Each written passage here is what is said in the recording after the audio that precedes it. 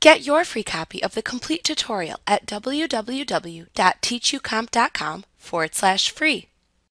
Some activities like creating a backup file or restoring a company file require that you open QuickBooks in single user mode. You must make sure all other users of the application are logged off before you switch user modes. To have multiple users accessing the same QuickBooks data file, you can switch to multi-user mode.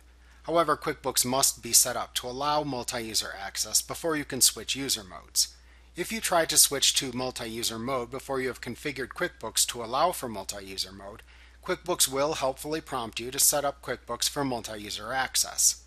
After you have configured QuickBooks to allow multi-user access, you can then switch between single-user and multi-user modes.